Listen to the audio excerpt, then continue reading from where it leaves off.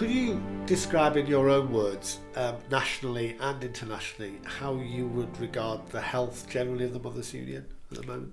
I think it's slightly different between nationally and internationally. Internationally, it's a very vibrant, go-ahead organisation, particularly helping women and young people in the way that Mary Sumner originally envisaged, helping them in their family life, education, health projects and so on.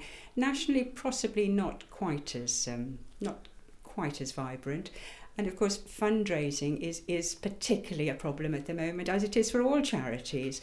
You know, the economic situation, people haven't got so much money. So in that way, things are a little bit more difficult, yes.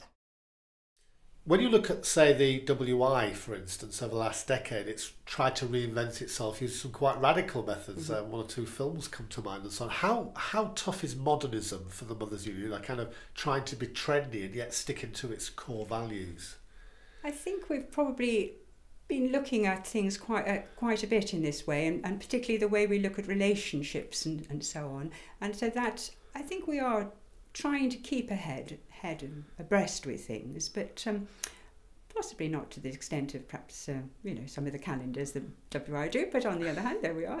Now, a lot of branches have struggled because family models have changed, haven't they? The old idea of a married couple and a child. I mean, a lot of myself as a priest, you know, a lot of couples who come to me have already got a child, or may have been married at least once before. How has the Mothers Union dealt with that? Because in raising awareness throughout, you know, the harvest time, we need to kind of bring that whole harvest of relationships before God, don't we? There are many different ones. Yes, I think that the one thing we're particularly concerned in is having loving, stable relationships in which children can be brought up in a loving, stable relationship. And I think there's been quite a lot of perhaps rethinking along those lines, and we are hopefully, you know, supporting every parent who is struggling, which it is a struggle sometimes these days, to bring up children in a loving relationship. Tell us about Rwanda. Well, Rwanda, we've got Mothers Union. Mothers Union has been in Rwanda for a number of years. It's a very, very poor country. I think it's probably, I don't know what the figures are, but it is very, very low down in GDP and so on. Infant mortality rate is very high. I think we have about 18,000 members in Rwanda, spread throughout 10 dioceses, and in Derby actually we're specifically linked with two of them, Butare and Kigeme. They've suffered enormously in that country, as you know, the genocide in 1994, which has particularly affected the lives of the women. They were particularly affected. Many of them have obviously been widowed as a result of the genocide. They've lost their homes, they've lost their families. Vast numbers suffered rape, abuse and so on as a result of that.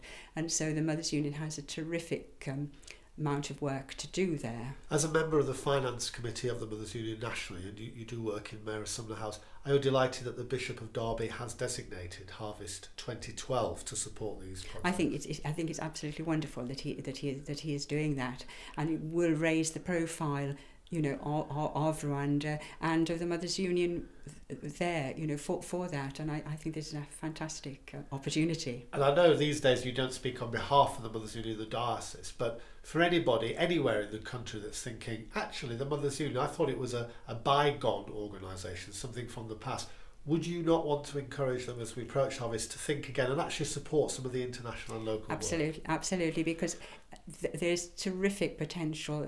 There's a particular need for, you know, for the support of families, you know, throughout the world, and particularly those that are struggling with poverty, ill health, and particularly HIV and AIDS, which again is a great problem in Rwanda from, you know, as a result of the genocide and so on. Yes. Loving Lord, we thank you for your love so freely given to us all. We pray for families around the world. Bless the work of the Mothers' Union as we seek to share your love through the encouragement, strengthening and support of marriage and family life. Empowered by your Spirit, may we be united in prayer and worship, and in love and service reach out as your hands across the world. In Jesus' name.